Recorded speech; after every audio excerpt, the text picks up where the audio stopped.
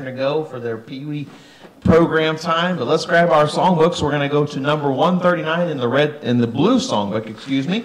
Number 139. Let's all stand, please. And we'll sing the first, second, and the fifth verse of I Know Whom I Have Believed. Number 139. Number 139. Sing it out. Join in the first. I know not why God's wondrous grace to me He hath made known, nor why unworthy Christ in love redeemed me for His own. But I know whom I have believed, and am persuaded that He is able to keep that which I committed unto Him against that day. I know not how this saving faith to me He did impart, nor how believing in His word brought peace within my heart. But I know whom I have believed, and am persuaded that He is able to keep that which I committed unto Him against that day. I know not when my Lord may come, at night or noonday fair, nor if I walk the vale with Him, or meet Him in the air. But I know whom I have believed, and am persuaded that He is able to keep that which I committed unto Him against that day. Isn't it great to know your Savior and know about Him and know His personality and know that He's going to take care of you? Amen. Amen. What a Savior we have. Praise the Lord. It's good to see everybody. Brother Tom, Miss Lauren, it's good to see the grandmas and grandpas here. Praise the Lord. So glad you came. And they're looking forward to swelling with pride for their grandchildren, right? Amen. Amen. Well, let's open up with a word of prayer, and we will continue. Brother England, could you please pray for us? Heavenly Father, thank you again, Lord, for this time that we can gather here in your house, Lord, come here, worldly things aside, be thankful to your word, Lord, to do what we should do. Pray to bless the music and the program, and preaching tonight, Lord, that your will be done in all, and Jesus. Amen. You may be seated. Turn to number 227. Number 227. Saved by the blood of the crucified one. We'll sing the first, third, and the fourth verse, number 227.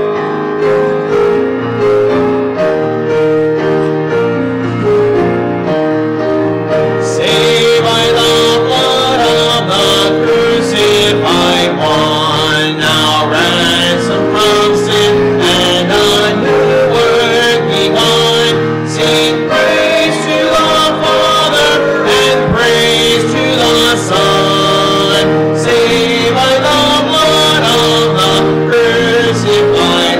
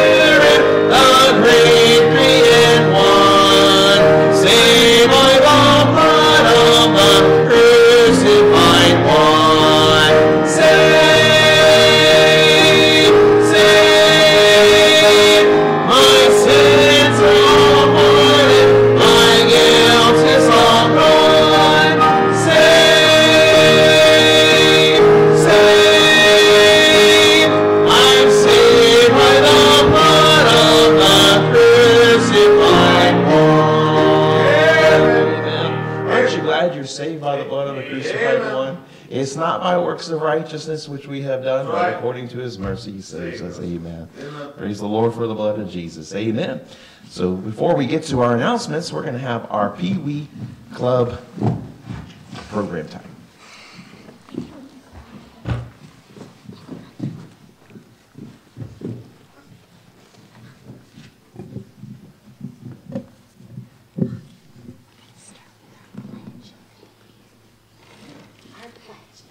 I pledge allegiance to Jesus, my champion. He takes care of me every day. I will not fear, for Jesus is here. I will sing to him my song of praise. And I wrote first.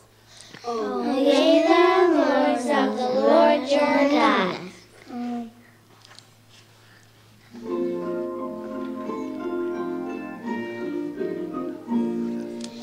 Faithful and will things, cause the things make big things. When things are done by doing little things every day. Small things make all things, and tiny things make tall things. Big things and little things every day.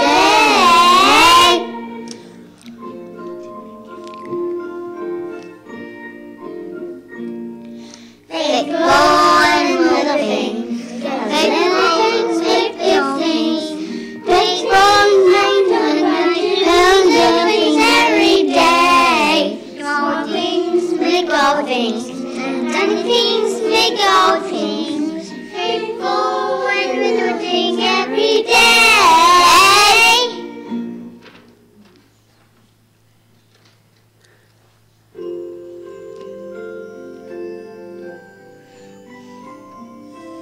God gives you all his children, talents but great and small.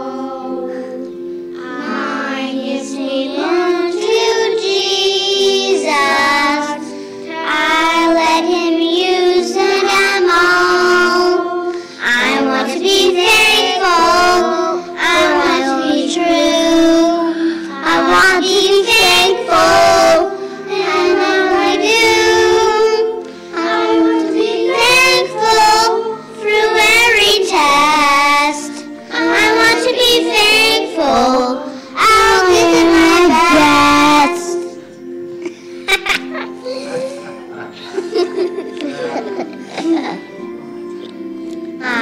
Gives you know his children, talent but great and small. I guess to Jesus, I give and use them all. I want to be thankful, I want to be true, I want to be thankful, and all I do, I want to be thankful through every test. I want to be thankful, I'll give it my best.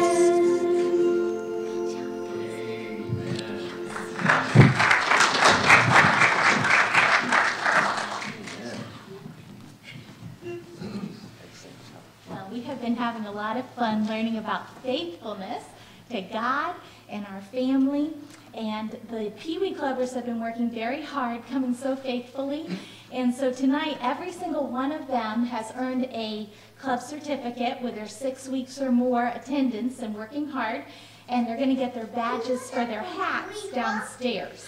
So I'm going to give you your certificate right now, though. So Gianna, you're my first one. Lucy.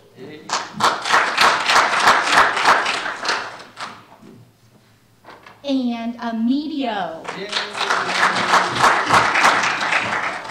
We love having Emilio in our group. And Jonathan, they're our two newest members, and they've been doing so well. Okay, my next one is for Caleb. And Josiah.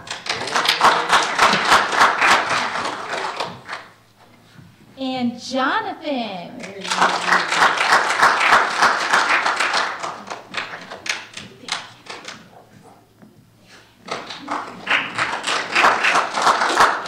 Okay, so thank you so much for coming tonight and listening to them. Amen. Aren't they doing a good job? Didn't they sing so good? Wow. Praise the Lord. Praise the Lord. Amen. Let's grab our songbooks. I'm sorry. Let's go to the announcements right quick. And then we will go to our last song. I'm just raring to sing. Amen. Amen. I don't know about you. Y'all raring to sing? Amen. Amen. Quick announcements, and then we'll get into our next song. Ladies, your craft night coming up is March 29th. So if you're planning on coming, please just sign up on the bulletin board and let us know what finger foods you'll be bringing that night. Also, if you'd like to become a member of Harvest Baptist Church, please see Pastor Daniel see me about joining. And we have family forums. We'd like to be able to celebrate birthdays and anniversaries and different things like that.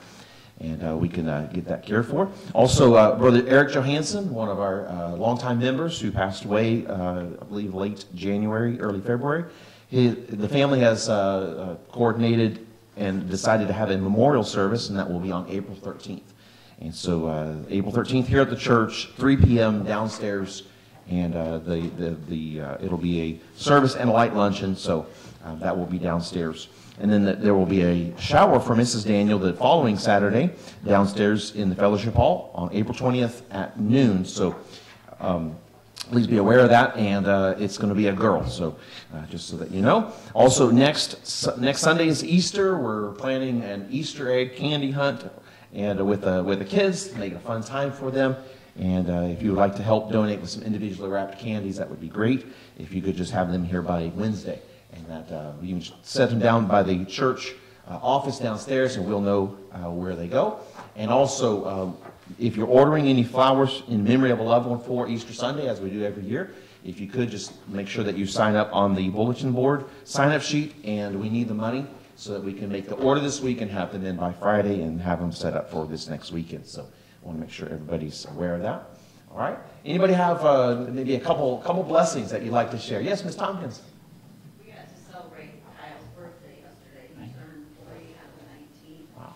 And Adam was commenting on that this is his first year without a 2-week hospital stay. Amen. He's doing really Oh, that's exciting. He's adjusting to the best. And Good. Good. Good. Oh, my goodness. That's a weight off their mind, just normalcy. That's great. That's great. Praise the Lord. That's great. Lucy. And our grandparents got to go to church, and I got to present. Yay. Yeah, we're happy about that too. Amen. Caleb. Amen. Praising God that we got to sing. Amen. Anybody else? Yes, ma'am. Miss Toller. had a good visit from my daughter and her 2 daughters. And then I got a call this afternoon from my son. Found out that we're expecting our 5th great-grandchild. Oh, wow. That's great. Oh my goodness. Amen. Y'all are just multiplying in greatness. Amen. 6. You're just multiplying in greatness. 5 this year. Wow, 5 this year. Oh my goodness.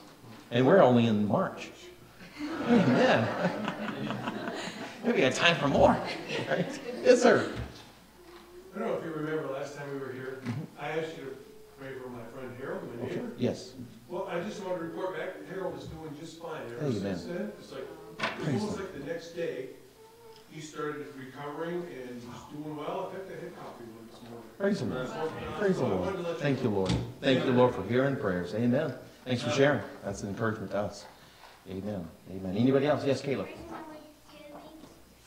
Say it again. I'm going to get a baby soon. That's right. He's looking forward to that baby sister of his. That's right. That's right. Amen. Amen. Anybody else? That's what you want to praise. Yes, Emilio. My birthday's past. Your birthday's past. Praise the Lord. And then my birthday's way far away. Amen. Amen. Amen. Anybody else? All right. Yes, sir, Brother Tony. Man that we met through the jail ministry got out, he knows us. Yes. Brad, Yes. he just wanted to share that after the preaching one night, he said he went back to the barracks and he prayed to receive Christ as Savior. Amen. I mean, they got saved, so. Praise the Lord. Told me yesterday morning over in Jackson at the restaurant. Amen. Amen. I'm telling you, if you're not you're not involved in jail ministry, they're very hungry. Very hungry. Ask Brother Tompkins about what you can do. Maybe you're like, well, I don't think I could speak. Well, you could visit with them. You could just shake their hands and be there and pray with them, and it means a lot to them. They're very hungry. Yes. He also shared that he had to go to another place for rehab, and that they weren't having any church service there, and he asked if he could lead a service there, and they said, go for it. So he was able to lead some church services. Amen. Amen. Amen. So Amen. He was pretty excited. So. Multiplying a jail ministry in Nicaragua, multiplying a rehab service there. Amen. Amen. Praise the Lord. Praise the Lord. Amen. Elena, you had your hand raised? Oh, no. Somebody else had their hand. Okay. It's there. Anybody else have a blessing you want to share? Yes, Jim. Me, my sister, my mom, and my grandma went out to lunch today. That's a blessing. To spend time together. Yeah, praise the Lord for that. I got ice cream. You got ice cream. Hallelujah. Revival. Revival's happening. Amen. What kind of ice cream? I got chocolate with a cone on it. Hallelujah. I got ice cream too. Amen. All right. Let's grab our songbooks. We're going to go to number 373 as we stand, please. Number 373, we'll sing the first, second, and the fifth verse of So Send I You. Number 373, So Send I You. Think of the words as you sing. Join me in the first. So send I you to labor unrewarded, to serve unpaid, unloved, unsought, unknown, to bear rebuke, to suffer scorn and scoffing. So send I you to toil for me alone.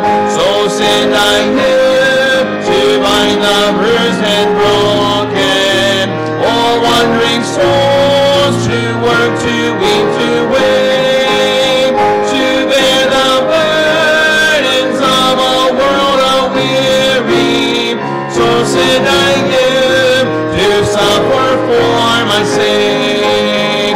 So send I you to hearts made hard by hatred, to eyes made blind because they will not see, to spin through him, he blood to spend and spare none. So send I you to taste of Calvary.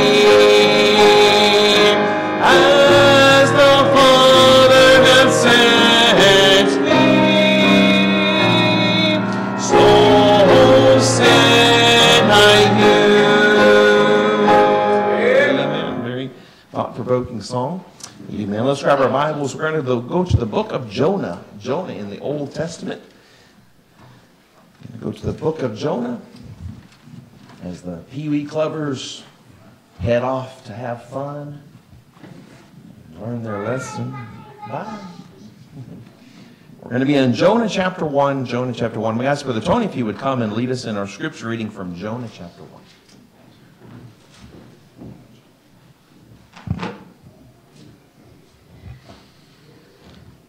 Good evening. Open your Bibles to the book of Jonah. We'll be reading verses 1 through 17. So we'll be reading the first chapter of the book of Jonah.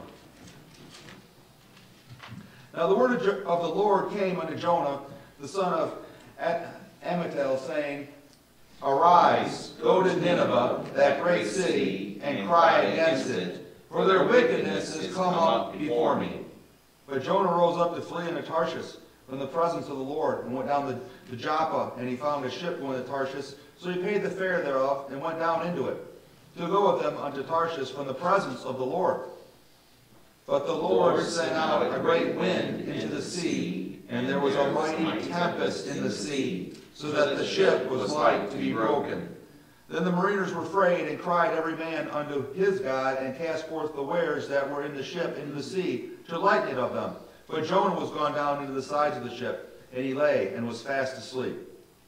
So the shipmaster came to him, and said unto him, What meanest thou, O sleeper? Arise, call upon thy God, if so be that God will think upon us, that we perish not.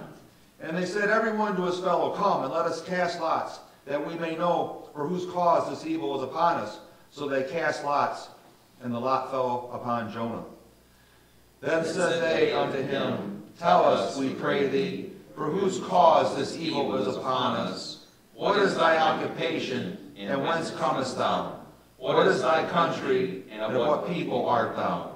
And he said unto them, I am a Hebrew, and I fear the Lord, the God of heaven, which hath made the sea and the dry land. Then were the men exceedingly afraid, and said unto him, why hast thou done this? For the men knew that he fled from the presence of the Lord, because he had told them. Then said they unto him, what shall we do unto thee, that the sea may be calm unto us? For the sea wrought and was tempestuous. And he said unto them, take me up, and cast me forth into the sea, so shall the sea be calm unto you. For I know that for my sake this great tempest is upon you.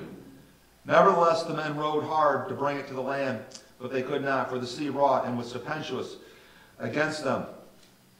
Wherefore they cried unto the Lord, and said, we beseech thee, O Lord, we beseech thee, let us not perish for this man's life, and lay not upon us innocent blood, for thou, O Lord, hast done as it pleased thee. So they took up Jonah and cast him forth into the sea, and the sea ceased from her raging. Then the men feared the Lord exceedingly, and offered a sacrifice unto the Lord, and made vows. Verse 17 together. Now the Lord had prepared a great fish to swallow up Jonah, and Jonah was in the belly of the fish 3 days and 3 nights. Let's pray. Father, we thank you for gathering us back here together tonight, Lord, to hear your word preached from this pulpit, Lord. We ask you now that give our pastor what he needs to give us, Lord, that we can apply it as we start our weeks, Lord, starting in school and in work tomorrow, Lord, where our test really comes. And may we be faithful what you called us to do, Lord, not run from your presence, not run from what you call us to do, Lord, for we see what can happen when we do that, Lord, but to be obedient to your word and honor you and be faithful to all you called us to do, Lord. In Jesus' name we pray. Amen. Amen. You may be seated. If I were to ask a raise of hands as far as your favorite Bible character, what would it be? Jesus, of course. Yeah. I believe everybody would say Jesus, okay? So that's everybody's number one, okay? The second most favorite. Elena? Joseph. Joseph in the Old Testament. That's one of my favorites as well. Anybody else have a favorite Bible character? Yes. Well, Peter. He always had a different view. yes. Yes. Peter's. Amen. Anybody? Yes, a preacher. David. David, yes. Amen. Amen. Anybody else? Yes, Ariana. Leah. Leah, yes. Leah, she's a very special lady in the Bible. Amen. Anybody else have a favorite Bible character? Yes, sir, Berlinus. I like Job. Job, yes. So many truths. Wow, so many truths. They say that Job was the oldest book written. And can you imagine for all these thousands of years how many people he has encouraged through his trial? Millions and millions of people who have heard of his story and have gotten encouragement because of him. Wow. Amen. What an influence he has. Anybody else? Ruth. I love Ruth. Ruth. Amen. Anybody else? Amen. One of my least favorite characters would be Jonah. I read this story and my blood boils. Jonah, you have to understand that the Bible was not written, is not laid out chronologically. So Jonah is during the time of the kings. He's during the time, and I'm thinking this right on top of my head, but it's during the time of the kings. And you can find, maybe somebody can raise their hand, preacher or Brother Tompkins, who knows that detail, what king he was during the time of. But Jonah, he's not after the captivity. He's not at when they came back. He is during the time of the kings. But Jonah, I'm telling you, like I said, he is one of my least favorite characters. That's why I know the Bible is the Word of God Amen. because it has the warts included. There you go. God doesn't cover it up. Yeah. He doesn't cover it up. If he was trying to be deceptive, he would have kept this book out. Yeah. He would have said, no, that's gonna cause people to think negatively. So I wanna gloss it over. No, God said, nope. You need to know this. You need to know this. You need to know the depths that even a Christian could go to. Yeah. And it is sad. It is sad. This evening we're going to talk about the selfishness of Jonah. The selfishness of Jonah. Heavenly Father, I praise and thank you, Lord, for this opportunity to be able to come to church and to look at your word. I pray that you please help us to learn a lesson from this fellow believer. Lord, you're so gracious that even when we're not perfect, you keep your promises with us, even though we don't deserve it. I pray you please help us to learn lessons from that, from this man, and not repeat it. And learn your heart and why you were working with him. I pray that you please fill me with your Holy Spirit. Help me to be able to explain it in a way that we can all gather something and learn something. Lord, I need your help. I pray in Jesus' name. Amen. Jonah lived during a time when the people of Nineveh were causing a lot of hurt and harm to the area around them. To begin the message this evening, I want to read this story, a portion of a story.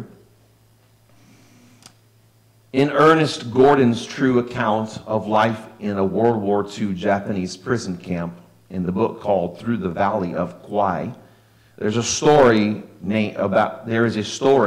about a man named Angus McGilvery.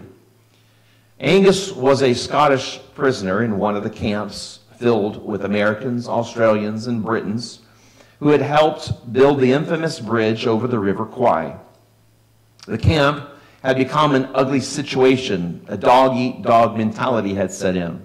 Allies would literally steal from each other and cheat each other. Men would sleep on their packs and yet have them stolen from under their heads.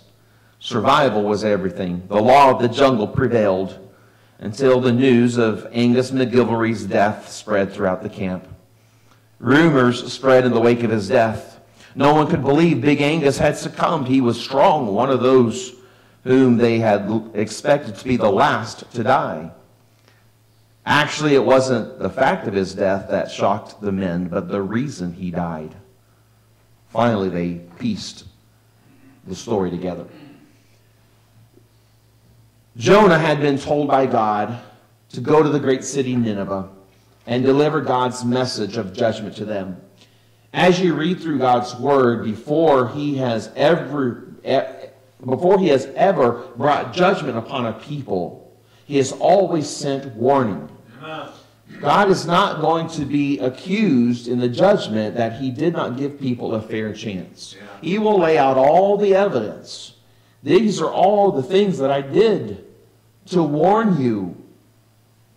Jonah was being used as an instrument of God to let the people of Nineveh know that judgment was coming. They had committed some pretty atrocious things on the peoples around them, including Israel. Possibly, people speculate, including in the life of Jonah, which made him very angry towards them, and very, very spiteful and hateful towards them, and he wanted them to all die. Yeah, that's right. But God said, I want you to go, and I want you to warn these people of an impending judgment. And Jonah, his hard attitude was, I don't want them to be warned. Wipe them off the face of the earth, God. Yeah. Send a nuclear bomb. Yeah. They didn't even have nuclear bombs back then. But do something to evaporate them. Because the hate that was in his heart towards them. This was a believer. This is one who believed. This was a man of God who had this spirit in his heart. Can you believe that? Can you believe that? The amazing grace of God that dealing with Jonah in this hard attitude. Jonah refused. Jonah, he ran the other way. He went down to Joppa, and Joppa is still in existence today. You can look on the map of Israel, and it's not called exactly by the name Joppa, but it's very close. I think it's Jaffa. nowadays. But you know that it's down there. It's on the coast, and he got a ship that was going to Tarshish. Tarshish is if I'm not mistaken, is in the area of Spain, in the Mediterranean Sea area. So you're going to the very opposite end. Nineveh was to the east, towards the Middle East, Iraq, Pakistan area, and Tarshish was towards Spain. And I'm pointing it in reference of mine, so it's going to be opposite for you. But he ran the opposite direction, running from the presence of the Lord. Jonah knew what he was doing. Yeah. He knew what he was doing. Yet he didn't care. Yet he didn't care. On this trip, the ship was caught in a violent storm. If you read in Acts, you'll find that as Paul was being taken to Rome, they loosed from a certain island and they were caught in a storm called Euroclydon. It was pretty much a hurricane there in the waters. Jonah, it sounds like he was also caught in a hurricane, a very violent storm. Jonah, he was asleep on the side of the boat, down in the hull of the boat, totally unaware and unaffected by it all. When selfishness consumes a person, it causes them to totally check out on how it's affecting everybody around them. It's pretty sad. Yeah. And Jonah, he is a very sad example of selfishness. It was during this storm that the others on the boat started searching for answers as to why this was happening to them. Everyone was scared. Everyone was scared. These were mariners. These were seamen, and they were scared. You remember the time when Jesus was with the disciples, and I believe we read it this morning, and they were caught in a storm. And these were fishermen. These were men who had seen this type of stuff, yet they were scared. They thought they were going to die. These were mariners. These were men who had seen storms. They had battled storms, but they were scared. It was shaking them. Everyone was praying. When you can get people who don't worship God to start praying, telling you, like one man said, there's no atheist in a foxhole in the middle of a battle. There's no atheist. I'm sorry. When your life is dangling by a thread, everyone's praying. Yeah. All of a sudden, everybody's starting to reach out to a God. Yeah. Everyone but Jonah. Sometimes I wonder if these doctrines of eternal security plant too much apathy in God's children. They know that God can't break His word. They know that they're secure they're sealed until the day of redemption by the Holy Spirit, and so they get an attitude where it doesn't matter what happens to the world. I'm secure. Yeah. It's sad. It's sad. Everyone was scared. Everyone was praying. Everyone but Jonah. He still slept.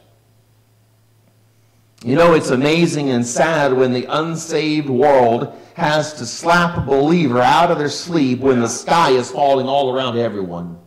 It's sad. Look what verse 5 says. The mariners were afraid and cried unto every man unto his God, and cast forth the wares that were in the ship into the sea to lighten it of them. But Jonah was gone down into the sides of the ship, and he lay and was fast asleep. So the shipmaster came to him and said unto him, What meanest thou, O sleeper? Arise, call upon thy God, if so be that God will think upon us, that we perish not. The utter selfishness of a backslidden believer is astounding. Yeah. They cast lots to figure out who was causing this storm to come. The lots fell on Jonah. And Jonah told them plainly in verse 8, he says, Then said they unto him, Tell us, we pray thee, for whose cause this evil is upon us. What is thine occupation, and whence comest thou? What is thy country, and of what people art thou?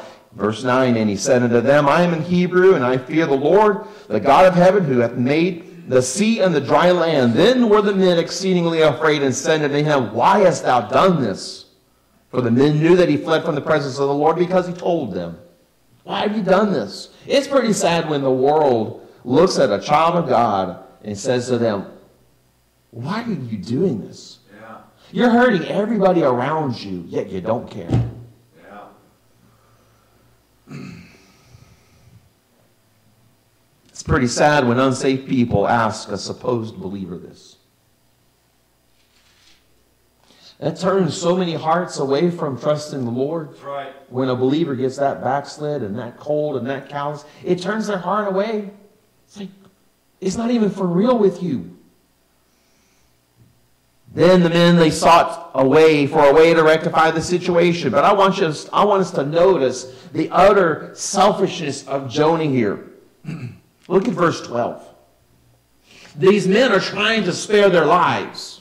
They're trying to do something to make it through this storm. Verse 12, it says, this is Jonah speaking. Jonah tells them, "Take me up and cast me forth into the sea, so shall the sea be calm unto you. For I know that for my sake this great tempest is upon you." The first thing I want to notice about, or us to notice about his selfishness, is that number one, Jonah knew why the storm had come.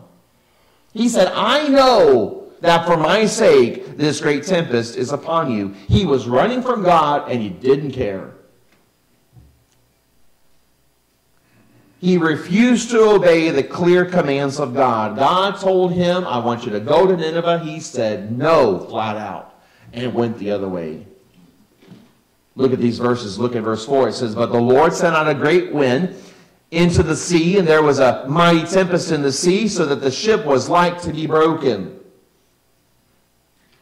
Have you ever been on a fishing boat in rough water? One time, my boys and I, we went out with someone on Lake Erie. And it was a relatively calm day, but the waters were rougher than what I had ever been accustomed to. I did not enjoy that boat ride. There were no whitecaps, but there were some swells. But I couldn't get my balance on the boat, and one time I dropped his pole into the water. We had to fish it out. And I almost fell in. It's like, I'm not having fun. I'm not having fun. This is a small boat. But that was just with a little bit of wind. I can't imagine having rougher waters. And it says the ship was like to be broken. You could hear the creaks of the boards and the crashing of the waves. You could hear it all. And these mariners, they had sea experience, and they were like, "Man, this is unlike any storm I've ever experienced." Look at verse 5. It says, Then the mariners were afraid, and cried every man unto his God, and cast forth the wares that were in the ship into the sea to lighten it. But Jonah was gone down into the sides of the ship, and he lay and was fast asleep. The mariners, these experienced seamen, were afraid. They threw everything overboard at a great expense to their livelihood. That was their livelihood. They would take on products in the different ports and then go and try to trade them and make some money. And they had to, because of Jonah, because of his selfishness, they had to throw it all away. Yeah. They totally had to impoverish themselves. They were going to try to take this home and be able to help pay for their family's needs. But because of Jonah, that's sad, isn't it? Yeah, amen. Verse 13, it says, Nevertheless, the men rowed hard to bring it to land, but they could not, for the sea wrought and was tempestuous against them. They, after already exhausting themselves, rowed hard, trying to get the boat closer to land for Jonah's sake. For this one who didn't deserve it. Can you see the heart of these men? They didn't know about God, but they were sincere in the fact that this was a fellow human being, and we want to try to get him close to land so that his blood is not on our hands. Jonah knew why this storm had come. Number two, another thing I noticed about his selfishness was Jonah witnessed how it was affecting everyone around him. He witnessed it. He watched it. His selfishness had him so wrapped up in himself that he was unaware of the loss he was causing them. When they were throwing all the tackling and all the wares of the ship, did he speak up? Did he say anything? He didn't say anything. He eyewitnessed all this due to his rebellion. He witnessed how it was affecting everyone around him. It's sad. It's sad when a child of God is so wrapped up in themselves. And they see everybody around them in pain, and they're asleep to it all. Go to verse 12. In verse 12 it says, "And he said unto them, Take me up and cast me forth into the sea, so shall the sea be calm unto you. For I know that for my sake this great tempest is upon you." Do you hear what he's saying? Number 3, his selfishness was such that Jonah forced them to do something about it. He said, "I know this tempest is here, but I'm going to make you grab me and throw me overboard." If you're the cause of the storm, Jonah, how about you just walk off the boat, okay? But no, you're going to make them take you by the hands and do something about it? His selfish rebellion forced them to throw all their wares overboard. His selfish rebellion forced them to cast lots to find the culprit. They had to go through the process. All of this was happening. He's sleeping. He wakes up, and it's like Achan. Achan didn't say anything after he stole from Jericho. Yeah. He made Joshua go through the process instead of saying, "Listen, I just want to confess." He probably could have found some mercy before God, but he made God dig it out. Yeah. And Achan and his whole family and all that he possessed ended up being stoned in the valley of Achor. Yeah. And Jonah, he forced these men, knowing the storm is here because of me, he made them go through the process to dig it out. Forced them to cast lots to find the culprit. Maybe he would. Maybe it was somebody else. Maybe he could get away with it.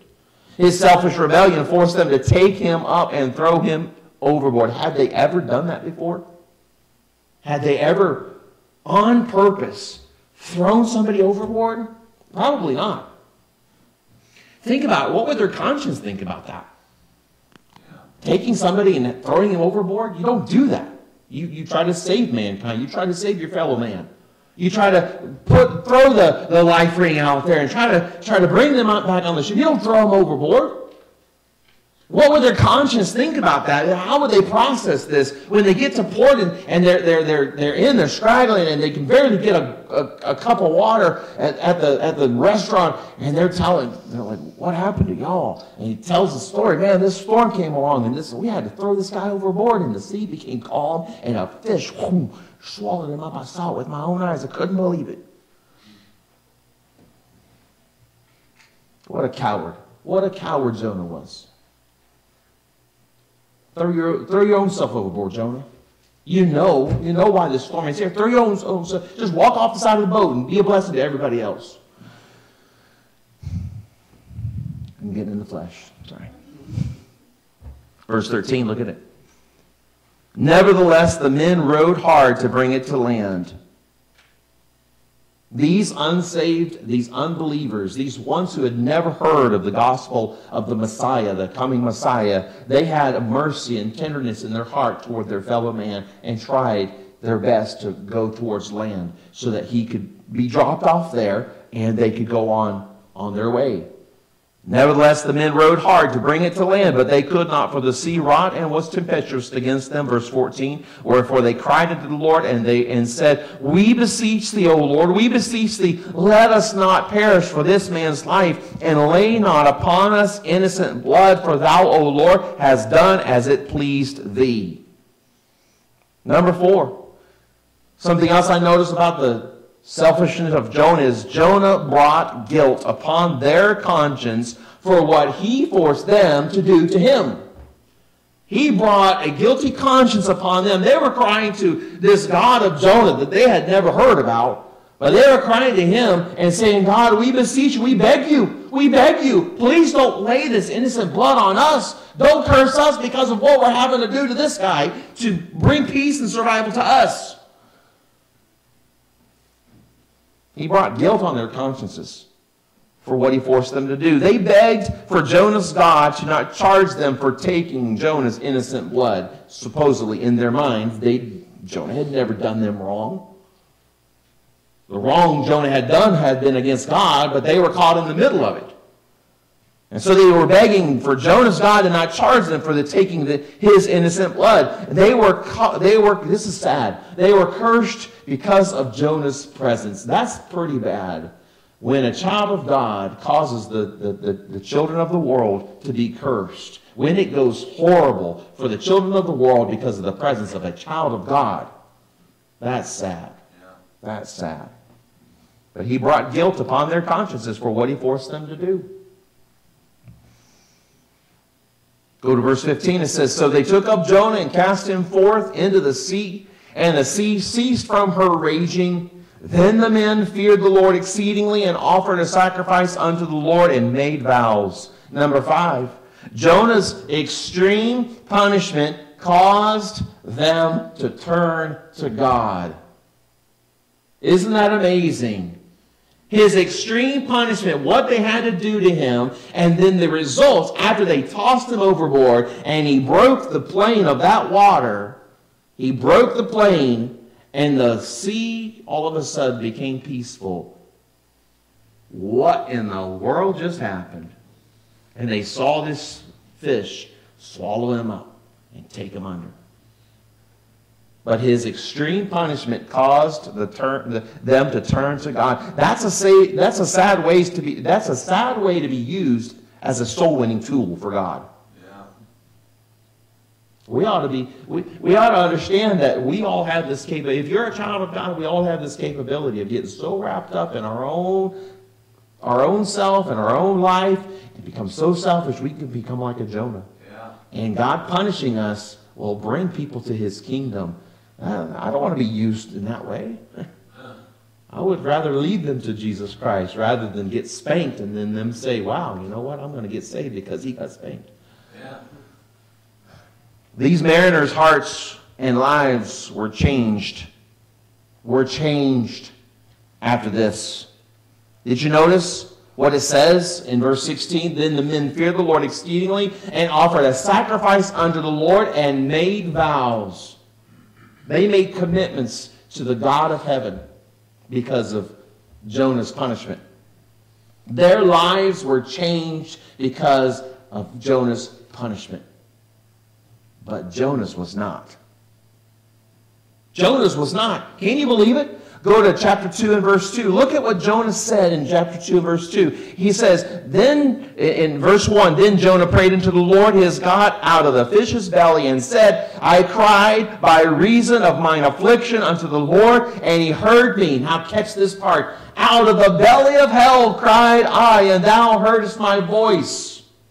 Jonah thought he had died and gone to hell. Imagine being in a there's been reports where great white sharks have swallowed men.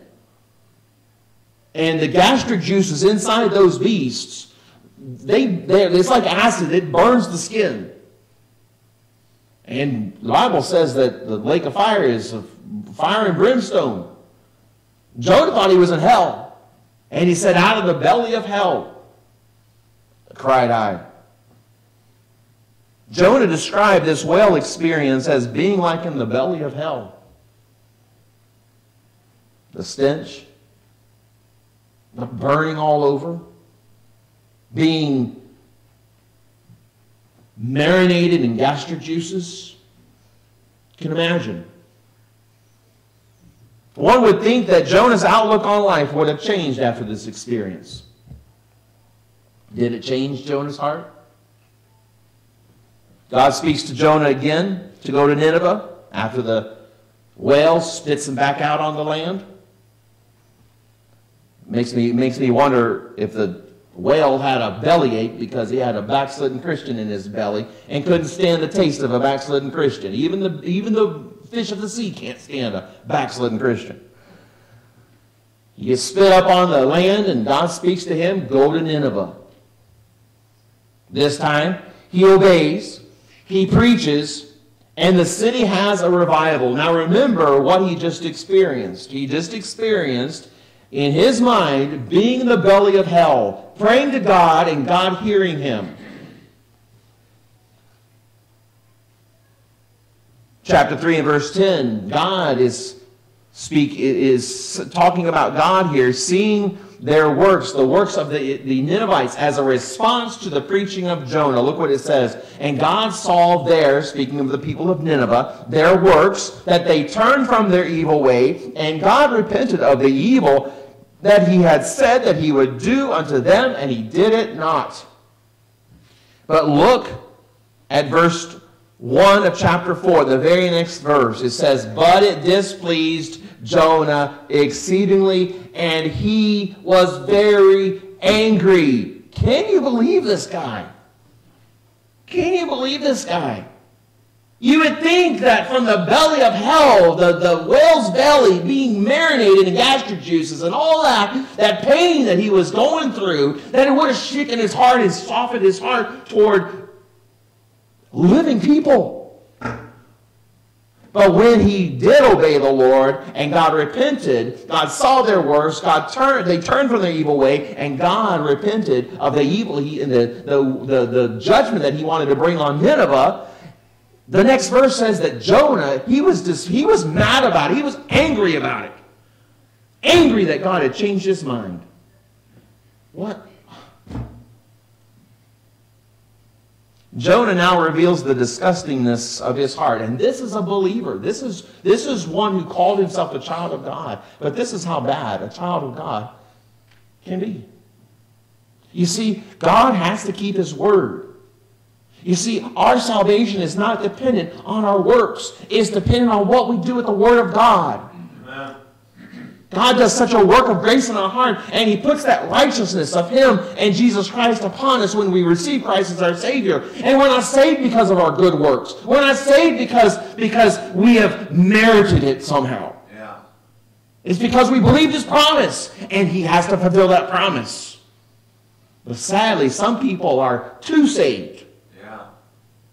And they take advantage of the grace and mercy and the promises of God, and they go to the extreme, as we see Jonah's doing.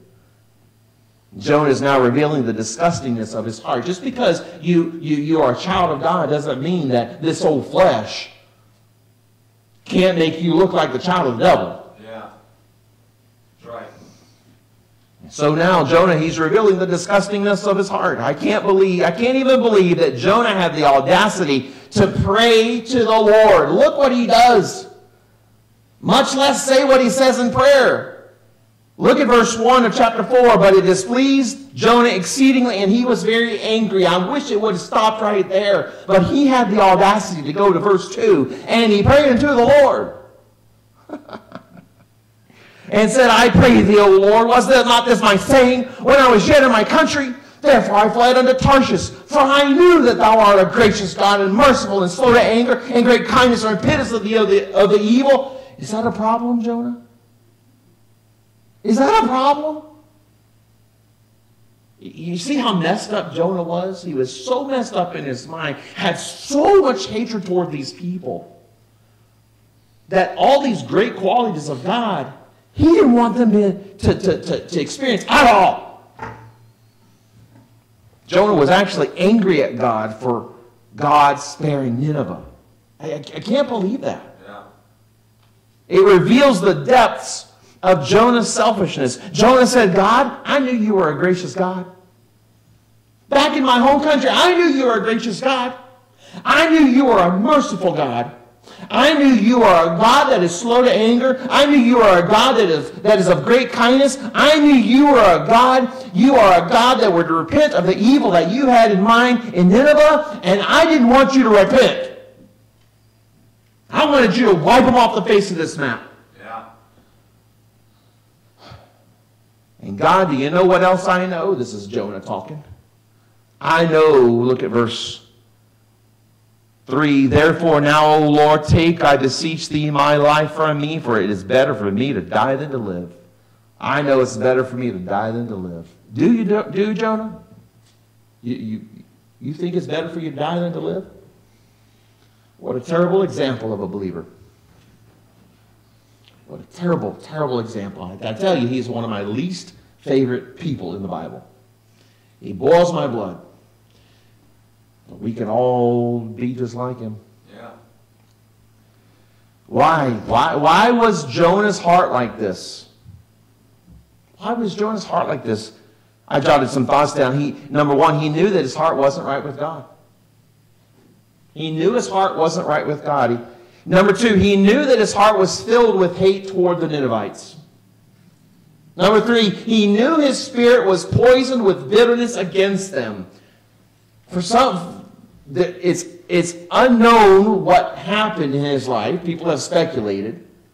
But it's unknown. But for some reason, there was some bitterness against the people of Nineveh. They were some ruthless people. They were some very, very wicked people. You could say they were the terrorists of their day. Right. You see these videos of people and American soldiers and these terrorists videoing, doing atrocious things with the sword, if you catch my meaning. Yeah. And it's, oh my goodness, that was the Ninevites of the day. Yeah. They were cruel people. He knew that his spirit was poisoned with bitterness against them. And he knew his sinful nature was addicted to hating them. He was addicted to hating them. You know, when you have those hateful feelings in your heart, it starts releasing hormones in your body, and your body actually can get addicted to it. That's right. Yeah, that's why God says you need to cast all your care upon the Lord. You need to get this thing right, because you're going to get addicted to this hate, this drug of hate, this hormone in your body that is produced, and it's going to consume you. That's right. And you're going to go off the deep end.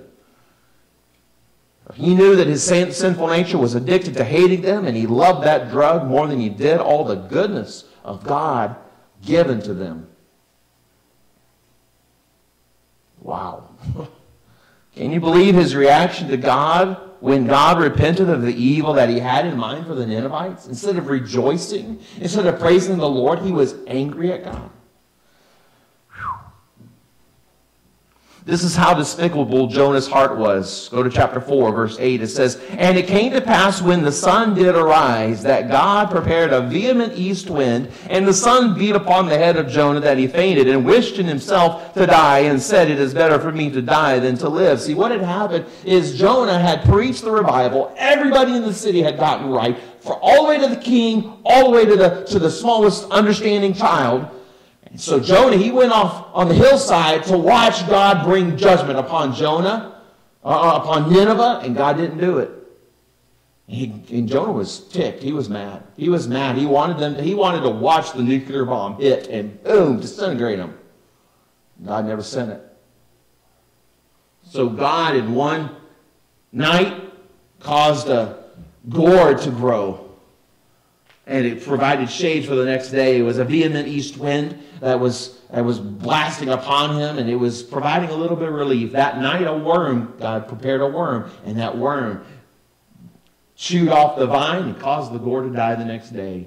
And Jonah was mad. Jonah was mad because he was uncomfortable. And this is what he says, "And it came to pass when the sun did arise, that God prepared a vehement east wind, and the sun beat upon the head of Jonah, that he fainted, and wished in himself to die, and said, It is better for me to die than to live." Look at what he says in verse 9. "And God says to Noah, doest thou well to be angry for the gourd?"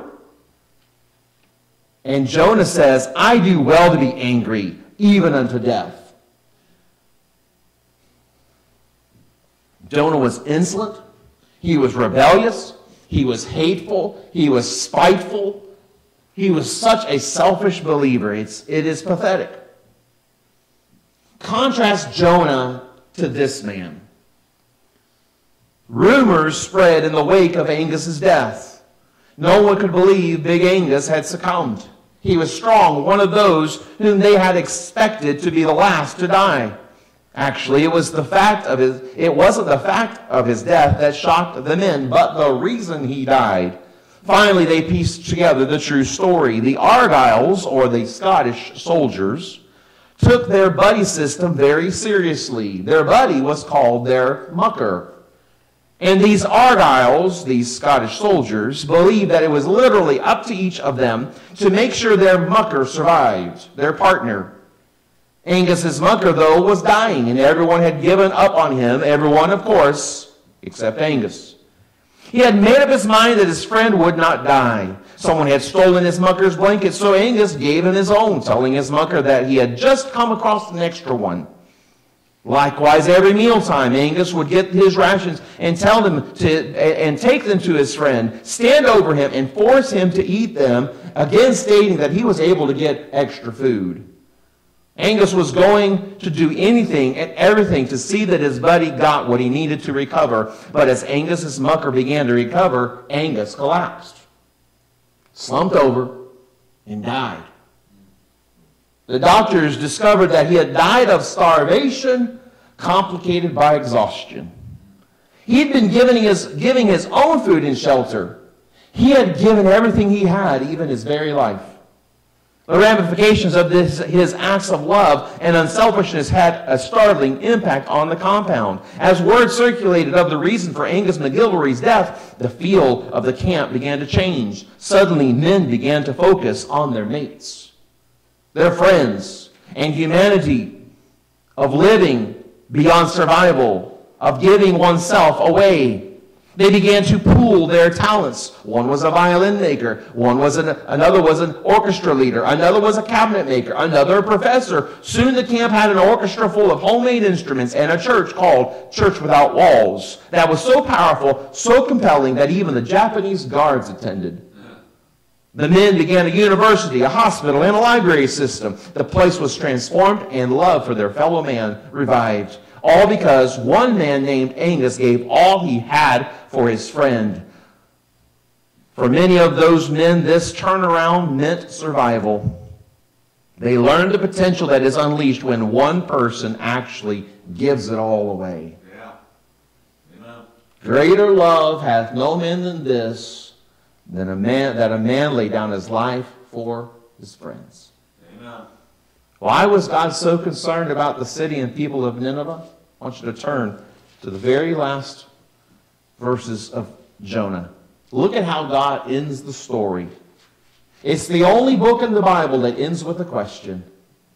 Look at what why was God so worried and so concerned and so tender-hearted toward Nineveh? Let's read. Jonah 4 verse 10 says, Then said the Lord to Jonah, Thou hast had pity on the gourd, for which thou hast not labored, neither madest it grow, which came up in the night, and perished in the night. And should not I spare Nineveh, that great city, wherein are more than 60,000 persons that cannot discern between their right hand and their left, and also much cattle? Who in this church cannot discern between their right hand and their left?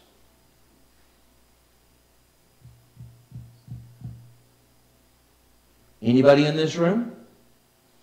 Anybody outside this room? Who? The children. 60,000. How many is that? A score is 20. 6 times 20 is 120,000 children. Children in the city of Nineveh. Why shouldn't God be tenderhearted towards the children? Were they not worth it? To God, they were, but not to a self-centered believer. Yeah. Isn't that sad? May the Lord help us. Amen. May the Lord keep our hearts tender, that we don't let the trials of life Right. poison us with such bitterness, that we would be okay with 120,000 children being exterminated, all because we think they deserve it. Yeah. They didn't do anything about that. And God knew that. God had tenderness and pity in his heart towards these little kids. They weren't responsible for what their parents were doing. God wanted to do something about it, and he wanted his man to go. And he wanted his man to go and share the love of Christ with them. But he was so poisoned with bitterness, so wrapped up in his own hurt, in his own aching heart, or whatever was going on, that he didn't care who he destroyed in his wake. he didn't care that he wasn't going to go. And he actually got angry with God. May the Lord use this example of I want to say a very bad child of God. We could all be there if we're not careful. We could all be there. May the Lord help us. May the Lord help us during the trial times, during the hurtful times, to utilize the tools that we have to extract the bitterness out of our hearts so that we don't get to this level of hate in our hearts like a Jonah. Heavenly Father, I thank you and praise you, Lord, for these examples in your word. Thank you so much for showing us just how bad one of your children could dip down to. May we be careful of that. May we look at the hard times of our life and the bitter times of our life and not allow the bitterness, the root of bitterness to spring up in our hearts and defile us and cause us to be this self-centered and this angry at you. Help us, Lord, to see this as a warning. Help us, Lord. Lord, I want to praise and thank you, Lord, that even though Jonah was such a horrible example of a believer, that your promises to him of his salvation, they never wavered, because you are a God that keeps your word even when we don't deserve it. Amen. And I thank you for that. Please help us, Lord. Protect us from these real challenges of life. Protect us from bitterness. Protect us from hate and anger. Protect our hearts from deep hurts. I pray that you'd please reach down into the depths of our heart and heal those hurts. Do what only you can do. Put your hand of healing on it. All you have to do is touch it, and you can heal that hurt, so that we don't end up being like a Jonah. And the hurt just consumes us and makes us bitter. It poisons our whole outlook on life. And everyone around us is hurt because of our presence. I pray, Lord, you please help us to take this warning. I pray this in Jesus' name. Amen. Let's all stand, please. I'm going to have Miss play Hymn of Invitation. The altar's open. If you need to do business with the Lord, how about you come and do business with the Lord? If there's some aches in your heart, some hurts, some trials that you're struggling with, come and ask the Lord, Lord, please heal my heart. Heal my heart. I don't want to get to this horrible level of behavior towards my fellow man, where I'm so wrapped up with myself and my hurt that I'm willing to cause all kinds of death to people around me, and I don't care for them at all. Please, Lord, help me. He can help you. He can help you. Just ask and He will. Let's pray.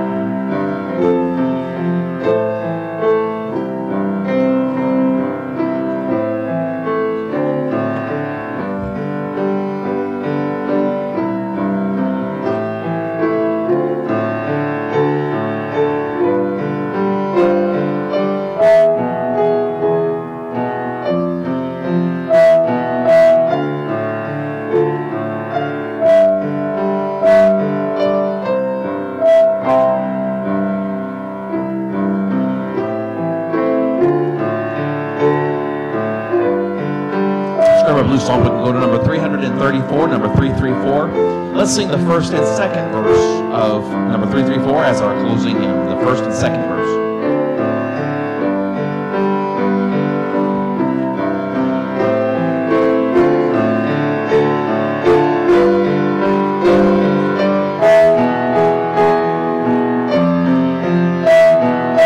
As you sing number 334, make me a blessing. Join me in the first. Out in the highways and byways of life, many are weary and sad. Carry the sunshine where darkness is ripe, making the sorrowing glad. Make me a blessing. Make me a blessing out of my life. May Jesus shine. Make me a blessing. Oh, Savior, I pray. Make me a blessing to someone today. Tell the sweet story of Christ and His love. Tell of His power to forgive. Others will trust Him if only you prove true every moment you live. Make me a blessing. Make me a blessing out of my life. May Jesus shine. Make me a blessing. Oh, Savior, I pray. Make me a blessing to someone today. Amen. Jesus said in the Gospels, it is impossible, but that offenses will come. It is impossible to live in this world with other fellow sinners and not be offended. Psalm says, great peace have they which love thy law, and nothing shall offend them. Offenses are going to come. But when you are so in love with God's law, it's almost like He gives you anesthesia of the soul. Yeah, amen. Or if you've ever had a baby, epidural of the soul. It just takes the pain away. I've said it many times. The trials of life come, and it's almost like your soul goes through a shredder, like the cat claws. And it's all jaggedy. And it hurts. The memories hurt, and thinking about it, and you want to just block it out. But you can go to God, and you can explain to Him that how your soul is feeling, and ask Him, Lord, would you please heal that? And God can take His healing hand and touch it. Many people say, forgive and forget. Oh, I'll never forget. You may never forget, but it doesn't have to hurt when you do remember it. And God can do that. He can leave a painless memory. If you've ever gone to an aquarium and you see the jellyfish display, you know how the jellyfish are translucent and you can shine light through. In my mind, when I see a jellyfish, I see something similar that in my mind describes the soul. How gentle a jellyfish is. Very, very easily ripped, very easily torn. Jellyfish, they have to stay in very calm waters. That rough water will rip them. And it's just like the soul. The soul will easily rip. And God is the one who can take His hand and make it whole, make it new, leave a painless memory where it doesn't hurt.